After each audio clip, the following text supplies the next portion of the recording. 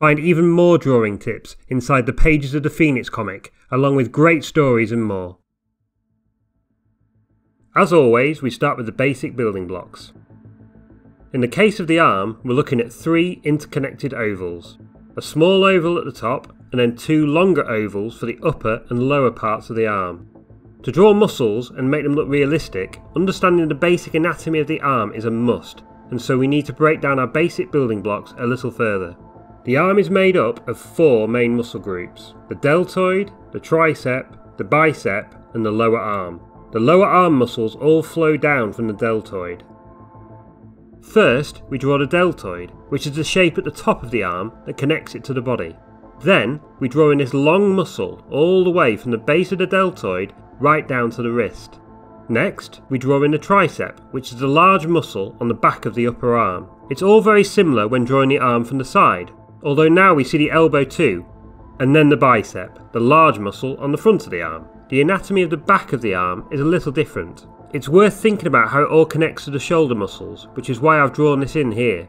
We see the tricep face on, but we can't see the bicep. The elbow kind of slots into the bottom of the tricep here, right in the middle. That little curved line on the inside of the arm there is that long muscle that runs down the length of the arm. You don't need to worry about the names of the muscles on the lower arm. Really, we're just fleshing out the lower arm from the basic building blocks. So now we have a more detailed set of guides from which to do our final drawing.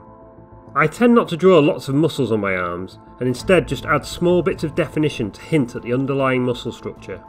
We start by defining the outer edges of the arm. We then add a small bit of line detail to the long muscle that runs between the tricep and the bicep, a little mark on the inner edge of the elbow, a few lines around the shoulder blade, and some detailing around the base of the deltoid, and that's it. You can change the level of definition depending on how muscly you want your character's arms to be. If you want to draw a slender arm with no real muscles to speak of, then just draw the basic outline and leave out the tiny bits of definition. If you want to draw a super muscly arm, then firstly you need to bulk out the basic shape of your building blocks. Add in the basic muscles, and in this case add more definition to them. The key to making these small marks so effective is understanding the anatomy underneath, so it's not a series of randomly placed bits of detail. Knowing how the muscles connect to one another can really help your figure drawing. For more how to draw tutorials, make sure you like this video and then subscribe to our channel.